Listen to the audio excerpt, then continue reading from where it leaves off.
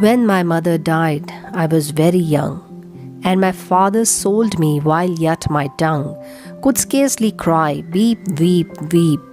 So your chimneys I sweep, and in soot I sleep. There's little Tom Darker, who cried when his head, that curled like a lamb's back, was shaved.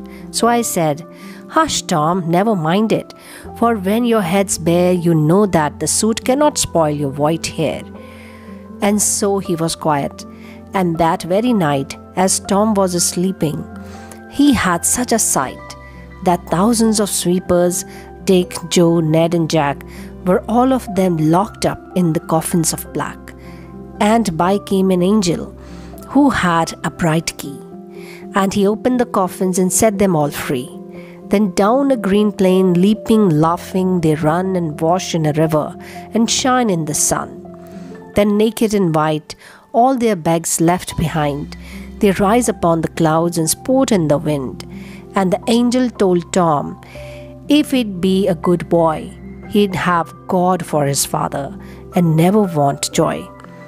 And so Tom awoke, and we rose in the dark and got with our bags and our brushes to work.